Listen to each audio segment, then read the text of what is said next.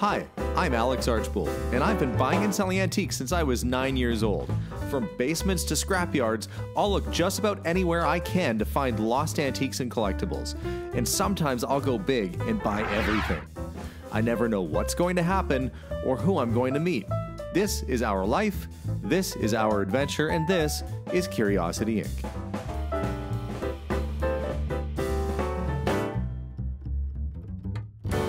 Hi everybody and welcome to today's episode. Well, I am in my garage and I'm going through some treasures. Last episode, we dug out a bunch of 1800s dolls, some postcards, and I don't know, all kinds of other neat stuff. We're gonna continue digging through this estate purchase that I made and see what else is in these boxes, what's buried here. The first one that I'm gonna go through today is, I was thinking, well, there is a book I need to go through still that I didn't go through last time. We'll do that after. I'm gonna go through this plastic bin that's right here first and see what's in there.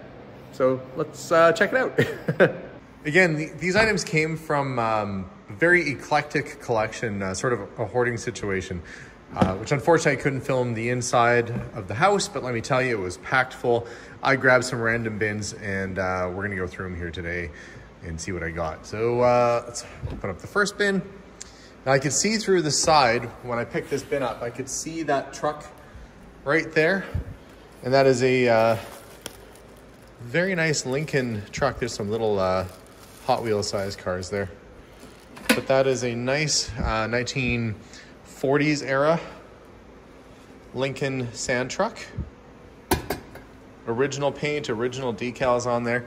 Oh, we got an Allied van line truck as well. Let's see. What do we have here? This is a wheat germ cereal. Vita-Bee. Looks like another Lincoln toy, maybe like a delivery truck of some kind. That's the Mercedes kind of, is that the Mercedes concept car? Looks like it. Anyway, I think they had this lined up with that. I don't know if that is the original back because it looks like this was a some sort of delivery truck at one point. Might have had a trailer or something like this Allied van line trailer, which I want to get out to have a look at because it looks super cool. Oh yeah, that's a good piece. That's in really nice shape. Really, really clean. And there's the cab for it right there. I have to be careful. You take stuff off of that side and it could teeter over. Boy, it's in really, really great shape. Let's get this out of the plastic and have a look at it. Okay, that should fit on something like that. A nice 40s era pressed steel Allied van line truck in near pristine condition. I mean, that thing is really, really nice. Considering most kids would have sat on the top there and scooted around on it like a ride-on toy. Somehow that one survived. You know, some of these other things in here, well, this is a little tin plate toy. A European car of some kind. It reminds me of like maybe, they made a Mercedes concept that kind of looked like this, but there's no, it could just be a generic car. They didn't want to pay the royalty. Or like a random, like an Opel or something. Got some, looks like Christmas decorations, maybe some antique little carved, this would be Ukrainian or Polish. Little wooden figures. It's moving day. A toy car. It's not a red line Hot Wheel or anything. Of course, certain Hot Wheels are worth a whole lot more. That's some kind of, it's a Nissan 280ZX, but it's just one of those sort of lower end pieces. A couple little decorations, okay. We've got a little reliable auto laundry lubritorium. And does it have the cars in there? Can't really tell right now. But it's like a little mini gas station, like a matchbox size gas station. It's pretty cool. And for some reason a Hot Wheels fire truck wrapped up. And it's not in the best of shape. This is newer. This is Melissa and Doug play barn. This is actually not that old at all. It's a wooden toy made in the last, by 15 years or something like that. But it does have, it looks like, some accessories with it, which might be a little bit older. Some antique roosters bagged up, a little farm tractor. Maybe they were going to use this as sort of like a dollhouse to decorate with, like they did with the curio cabinet the other day. Nice little wooden play barn, though, for a kid. And what do we have here? Some notes, Lincoln truck, stamped steel, made in Canada. Lincoln ice delivery. Oh, Lincoln ice delivery deck along the side, or decal, some might say. And a tow truck. Oh, some nice fun toys out of that batch. We'll go digging a little further. I should see, since it's right here in the open, if this Little People house is actually in here. That's the 1970s Fisher-Price Little People Playhouse. And fairly rare to find it with the, well, this might actually be early 80s, but hard to find it with the original box. Toys and Wheels was a local toy shop in Edmonton. I remember going there and oogling over toys when I was a kid. I was thinking about what toys. Specifically, it would have been Mask, probably, which hardly any of you at home would remember, but it was exciting for me. I'm going to set this bin down, and then we'll cut the string off and have a look inside and see what's in here. I'm hoping it's in here and they just didn't use the box for, like, I don't know, worn out underwear or socks. You never can tell. Oh, okay. Well, it looks like it's in there. Oh, and not only is it in there, there's another set in here too. The playground, the nursery set was in there. Something else wrapped up too. So maybe there's multiple sets. It's a little dusty. Probably from sitting, I don't know if it's from sitting in the box or what. I hope all the accessories are in here. Let's take it out and have a look. Okay, I think I figured out what happened. We had the house, we have the box. Look, I even have the original bag from the toy store when they bought it brand new.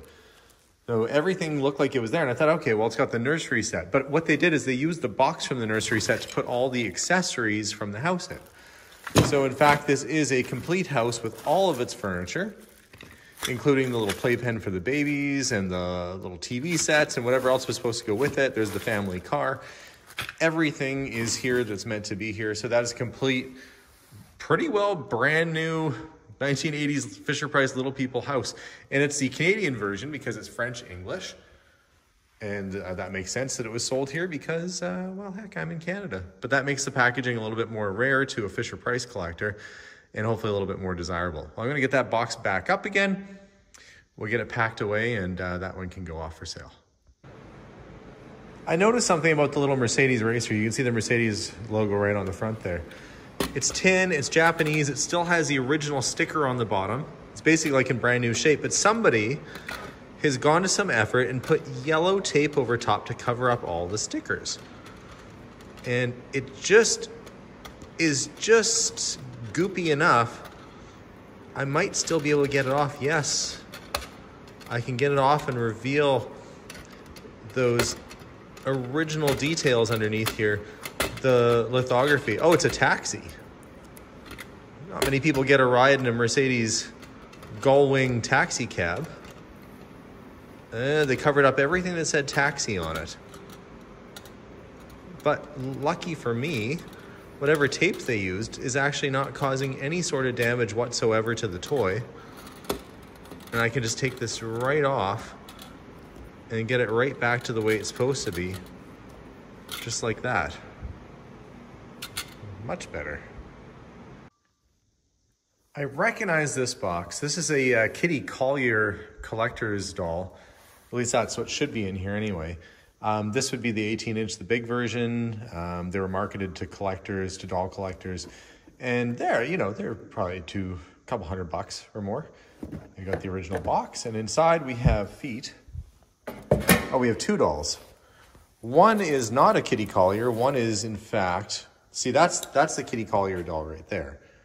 Sort of like a fashion doll. I wouldn't say Barbie-esque, but anyway. That's what's meant to be in that box. This was not meant to be in the box. This looks to be another, she looks surprised to be out. Huh, what am I doing out here? Let's see if there's a little tag on her. This feels like another maybe late 1800s, turn of the century doll. There is a tag. Let's see what her tag says. What year? 1910. Germany, Mabel, 1910. She needs a little bit of a cleaning. She's got a little bit of a mushy face, and her eyes are kind of frozen in this horrified look. Will they move? A little bit, yeah, they do.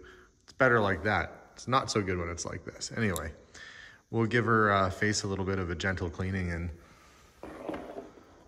leave her here with her other cool antique dolls. So that was a nice find to have in with the other Kitty Collier doll.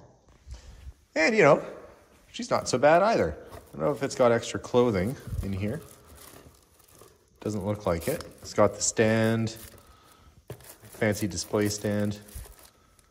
Like, these weren't cheap. These were not inexpensive dolls for collectors, so. Basic doll, red hair. And then I guess you get the clothes and all the other accessories later. Somebody will like that. Okay, I brought another box to the table here. We have bedroom suite that looks like it's designed for a Barbie style doll, like 1970s. Woodwards, is that what's here? That looks much older. I'll open that in a second. But let's see, we've got a little table, we've got a bed, oh look, a little miniature loom, or a spinning wheel, I should say. Okay, we'll get the table out. Oh, mid-century modern little tiny furniture. Cute. Oh, I see, there's the mattress for the bed. Yeah, there's the whole set. Well, I guess actually these dining room chairs, wow, that's definitely right out of the 70s right there. Barbie can have an actual vintage looking wooden set of furniture. It's pretty neat. What is in there? Oh, it's showing how it could be set up. Got like a Barbie and Ken hanging out, having a nice 1970s meal. Well, I'll try and get all the proper stuff in the proper boxes. Oh, there's the pillows for the bed. Yeah, it's kind of a nifty little set, really. Nice to have the original outer box for it, too. We'll get their mattress back where it's supposed to go. Somebody who has a doll set like that is gonna think that's pretty neat. It's nice that it's real wood, too. Oh, I didn't see the mirror in there. Maybe that's in there somewhere. I kind of saw the top of what looked like another China head doll, porcelain sort of doll, and I see the elastic isn't even elastic anymore. I don't know how long that's been sealed, but the elastic has turned crusty and no longer works. Let's see what we have. Okay, nice little dress. She's got sort of a nice little shawl, a note. This is a very finely body articulated, lace doily. Let's see. Trying to get an idea of age because most of these sort of dolls with that hairdo, look, she's almost identical. She's smaller, so I'll do the comparison. But the head's almost the same sort of finish. So that's probably going to be mid-1800s as well, just a smaller size. But she is very fine. I'm going to keep her together with all of her little accessories. She's not packing a purse full of money like the other one was, though. Keep all that together. We'll get her back in her dress at some point there. Let's see. I know I can see that box has a lot of Pyrex and cookbooks in it. I'm going to get to that later. Let's bring out maybe this plastic bin. And every suitcase needs to be gone through. I quite literally just went into the closet of the house and I just grabbed all the suitcases that felt heavy and bought them. Sight unseen.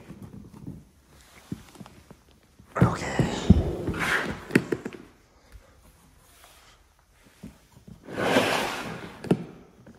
All right. So here we go. The first one up is a nice little doll. She's got lots of accessories that go along with her. 1956 USA.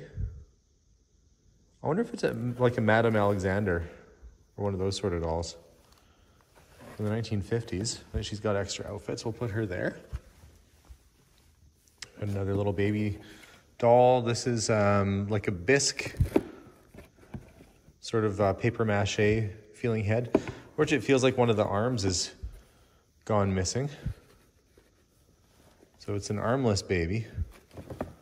Let's see if it's dated as well. 1950s, 60s. English made. Poor thing, missing your arm. Another little doll there. These all look to be a little bit on the, well, they're not as old as some of the dolls we've been finding. Let's see. White night. I'm trying to keep all this stuff together so we can separate it. This is Japanese? No. No, definitely not Japanese. It looked like a kimono, but it's like a little Polish doll. Actually, it's still sealed, basically like brand new. It's tied up in there. And that's probably the female version. Oh, look, there's a little tin in there, too. Nothing in it. I don't think. We'll double check. Must have been from a trip or a vacation, probably like a keepsake that was brought back. A tin within a tin. It's like the Inception box. Nope. Russian tea. And nothing in there. Well, I mean, there's something in there. There's a doll in there. Nice little doll with its box. Little boy and a girl set. Very cute. And let's see. Well, there's arms and accessories and outfits. A little Christmas set from the looks of things. And I see what looks to be like a little Santa Claus or Mrs. Claus outfit. This little doll has roller skates on. Eyes need to be open to go roller skating, kid. Those flip-floppy eyes aren't quite opening, but she's dated 1955 as well. So this box appears to be all sort of 1950s dolls and in generally decent condition, other than the ones that are missing their arms. But we'll get these inventoried.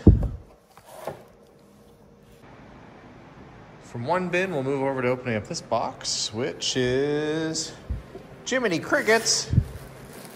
It's Jiminy Cricket. We got a Jiminy Cricket doll, and it looks like Happy, one of the 7 dwarves. He looks more like surprised. But that is a 1930s. These are both of the era Disney dolls. And the head of Mortimer Snurd. I wonder if Happy was carrying him in his hand. Let that be a warning to the rest of you knuckleheads. Yuck, yuck. And there's a Mortimer Snurd Money Talks dollar in there. Well, where's the rest of his body? 1939. These would all be 1930s. That's pretty cool. Let's get these guys out of their plastic and see what they look like. Well, if there's any doubt whether that was Jiminy Cricket, it says Jiminy Cricket right on the back of his head. Jiminy Cricket, Disney Productions, USA. This and the Snow White doll would both be similar in age. They had the Happy doll listed as being from 1940, but could be late 30s, early 40s, sure. The thing that surprised me the most is Jiminy's got his hat, which comes off. He's got his jacket and everything, but look, he even has his little umbrella. You'd think that would have gone missing like really quick in the bottom of a toy box or something, but no, still has it after all those years. I best keep it together and keep it safe because these little accessories can be really hard to find. Like that little umbrella for him is probably almost harder to find than Jiminy Cricket himself. But the last thing I'll show on this video is this piece here. You might have seen it in the box sitting around the corner. It is wood covered in this sort of velour fabric. And it's got a little bit of purple aging to it. What's neat about it, so this would be probably 1880s, 1890s, is that it's a little vanity set. And when you open it up, you would put pictures of your loved ones in there. You could do your hair, but it looks like this would come forward perhaps and double as like a little theater. So very theatrical. You can look at yourself like you're on stage, I guess. It feels like there's staples up top here. So that might have been attached here at some point and maybe it just dropped down when the box opened and closed, probably something like that. Actually, it's a perfect fit for up there. And I can feel the bumps, yeah. So that was stapled at one time up top. And it's a little vanity theater set. Now, when we open the drawer up, you'd put your pictures of your loved ones on either side there. We have one of the little hinges that must have come off at some point. And it says Vanity Theater. And I said 1890s to 1900s. They have it dated on the bottom, yep. And let's see. Vanity Theater. A false curtain has been added to the stage made of green cotton. Looks about right, though. Maybe it was added, but it sure feels about right. Let's see. And they did this little drawing. There's all these little notations that go with this. So this is a wooden frame vanity case covered with printed green celluloid, green velveteen and paper, USA. My father first bought it as a gift for me off his aunts, and this was around 1916. They think it was old store stock because it was from the 1800s. It was probably still sitting on the store in 1916. She said it made an interesting substitute for a dollhouse, and as a young girl would use it as a little dollhouse. The box was stored for a long time in the attic of my grandparents in Silverton, Oregon. And apparently they removed some of the mirrors. Oh, I see. There was 2 mirrors, not for photos, inside the doors. And whatever covered the floor of the box. So somebody's put a piece of cardboard here. They said, well, there was something else that covered that wood originally. They've just stuck this in here as sort of a substitute. And they said the mirrors are gone. But it was used as a little girl's dollhouse in the 19 teens and 20s. I could see that. Keep your dolls in there and maybe they have a little stage you put on a show, you know, find them the right size. What a cute little thing that is. And a neat piece. Nice to have all this the stories and the paperwork and everything to go along with it too. I wonder if anybody ever, no, they never wrote anything on the bottom. That's surprising. No little secret compartments. There was something up here. Oh, that's for your mirror or your brush set would have clipped in there. I've never actually seen one quite like this before. This is a pretty ornate piece. And being that it's kind of made of light gauge wood and paper and fabrics, probably not a lot of them really lasted. Oh, look, I think that's our missing piece right there. Yep, that's the latch to close it with. Still there, just needs to be put back on. What a fun little item. And again, another really cool piece of our past. So guys, yet another neat day of discovery. My favorite thing today, of course, probably the Allied van line. I really like that. But the dolls that are coming out of this collection are absolutely amazing. You know, 100-year-old plus dolls coming out of this collection. And then some newer things too, like the wooden Barbie sets with the original packaging, the Fisher-Price Playhouse, it's all in the box over there. And of course the Disney toys that are bound to make you happy. So I'm having lots of fun going through this collection so far. We're going to keep on digging through in future episodes, so make sure to subscribe if you want to see the rest. And of course, a lot of the stuff will be going up for sale, so stay tuned for that as well. We'll see you guys all very soon. And as always, bye for now.